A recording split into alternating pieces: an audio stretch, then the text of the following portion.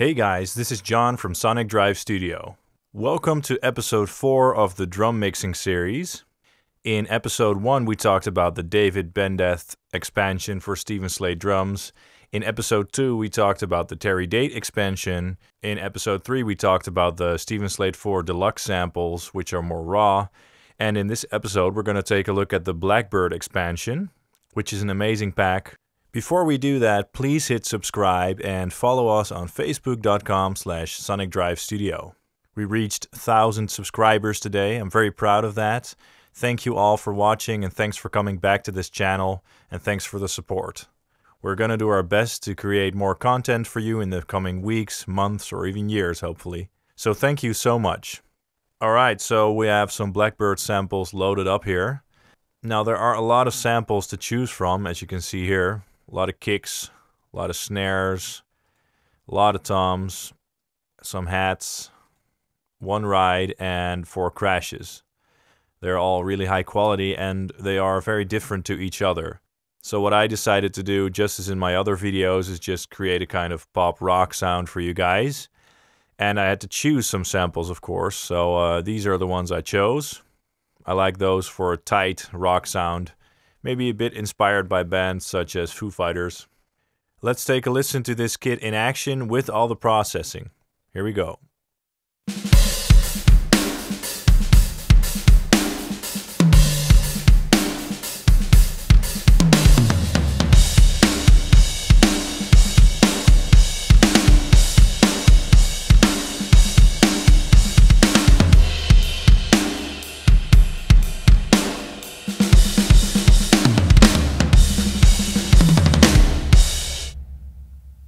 Cool, great sounding kit here.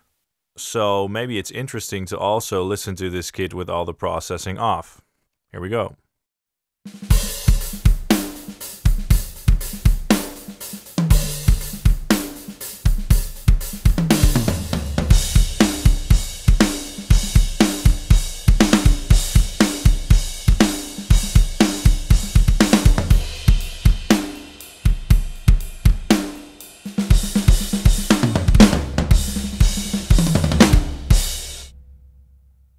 So it does sound very tight. And let's listen to a small section again with processing.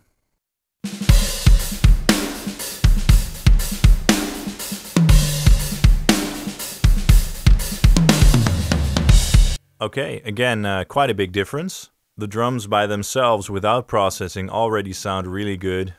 But they do sound a bit raw, so they take processing very well, which is a great feature in my opinion.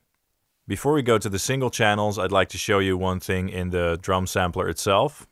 So over here we have the mixer. And for the kick and snare channels, I did turn down the kick and snare effects channels. I also turned down the room for the kick drum. This tends to make the kick drum a bit tighter. Let's take a look at the kick drum. I'm going to play you a small part soloed.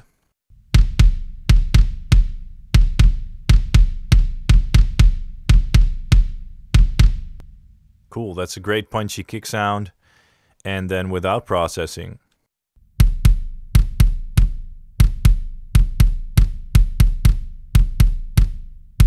So quite a big difference there. Let's take a look at the processing. So just as in my other videos, I have the trimmer and the virtual preamp collection set up and virtual tape machines. This is on all the channels. Let's open our second instance of the virtual mix rack. For the EQing, I'm using the FGN here, boosting some high shelf, also boosting some 3.2K for adding snap and presence to the kick, and we're cutting some low mids at about 450 Hz. Let's do a quick A/B.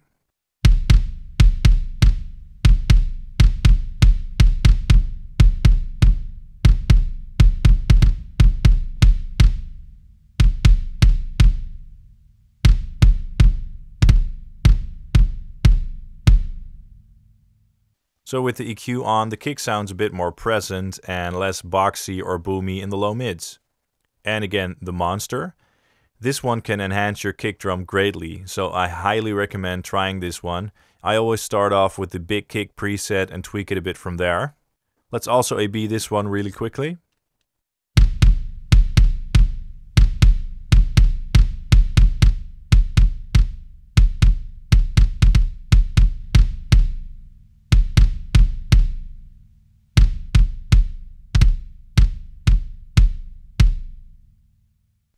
So with the monster on, the kick drum sounds way bigger. It's great for adding some sustain and clarity actually. So try this one, definitely. And finally in this chain we have the Eiosis Air EQ. This is here to remove a clicky sound that the kick drum had.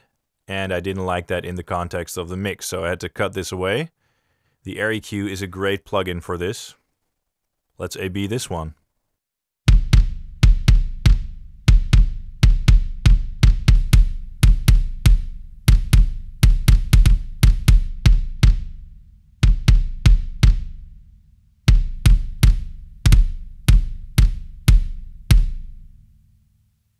So this one cleans that area up quite nicely. That's all for the kick drum. Now let's head over to the snare drum. Virtual mix rack with the virtual preamp collection and virtual tape machines again. And again, of course, the virtual mix rack. So again, I'm using the high and low lift for the snare. Great plugin. I can't live without it basically, especially for drums. We can do an A/B here so you can hear how magnificent this little plugin is. Here we go.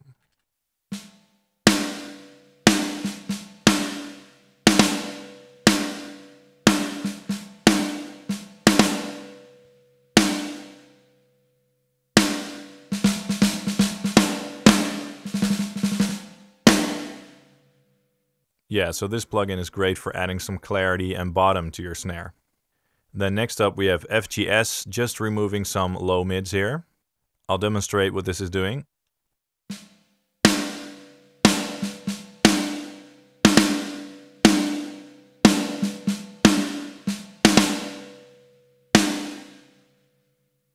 So I'm just using it to get rid of some boominess in that area.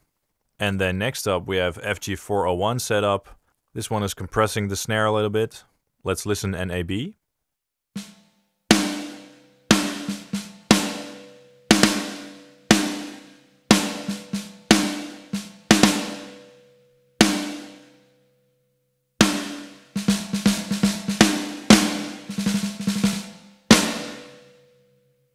So it's just adding some nice punch. I started off with the snare punch preset and tweaked from there. And finally, we have the air module loaded up. This one is adding some sizzle and presence to the snare. Let's do a quick A/B.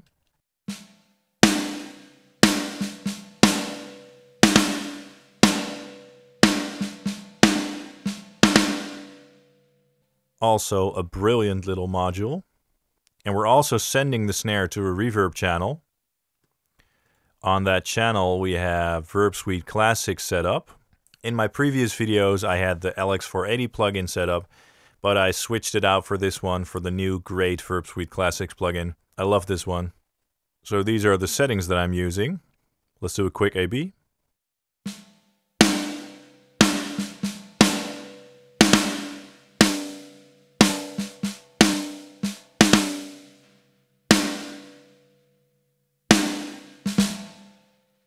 So it's adding some impact and size to the snare. I love how this sounds. Let's listen to a small section of the snare soloed with processing.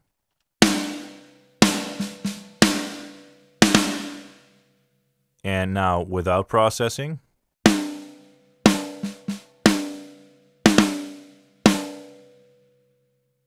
Yeah, so that processing has a huge impact on the sound of the snare. Let's go over to the toms. Let's listen to them soloed with processing first.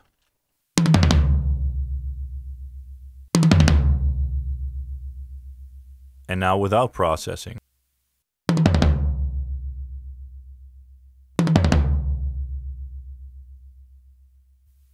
So with the processing on, they have more clarity and they sound less boxy and boomy in the low mids. What are we doing here? So what we're doing first is boosting some high end with a high shelf at about 7.5K. We're cutting out some low mids at about 520 Hertz. And we're also cutting out some low end under about 50 Hertz. We can A/B this one really quickly.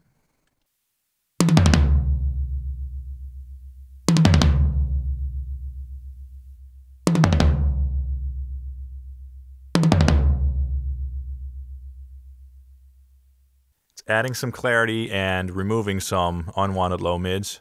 Then next up, again, we're using the air module. Again, for adding some clarity and nice crispy high end to the toms, let's do an A/B.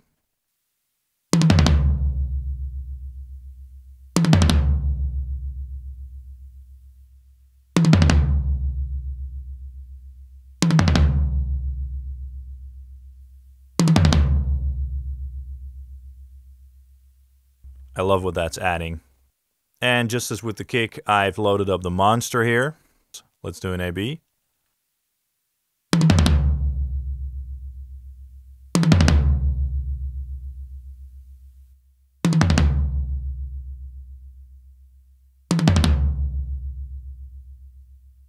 With the monster on, the toms really jump out of the speaker more. Now on the hi-hat, I'm basically doing nothing except for removing some low end and mids with the low filter. It's going all the way up to 500 Hertz. Now let's go to the overheads. Let's take a listen with processing.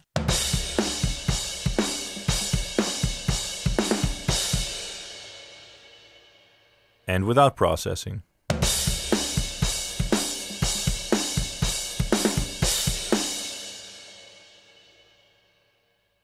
Let's see what I'm doing there.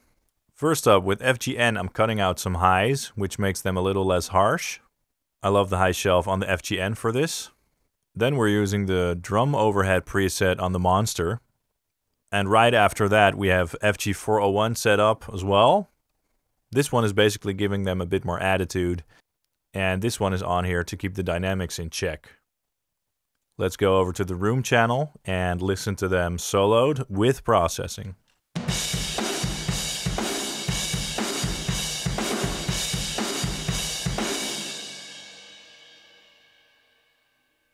And now without processing.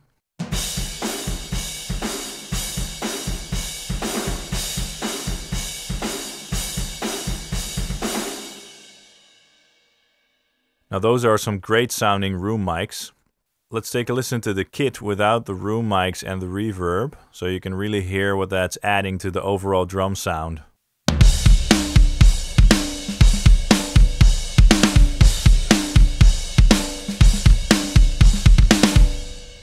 I really like how punchy that sounds though. So you don't always have to use your room channels, of course. I just like to use them a lot. And with the room on again.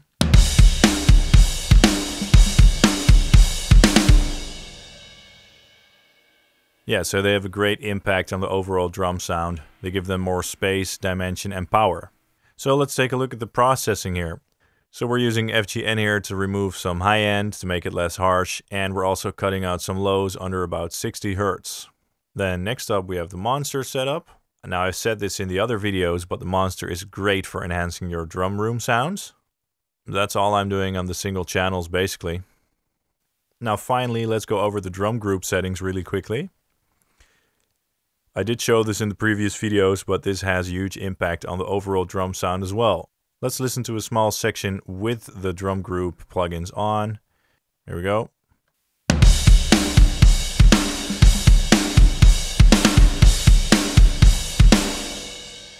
And hear what happens when I turn them off.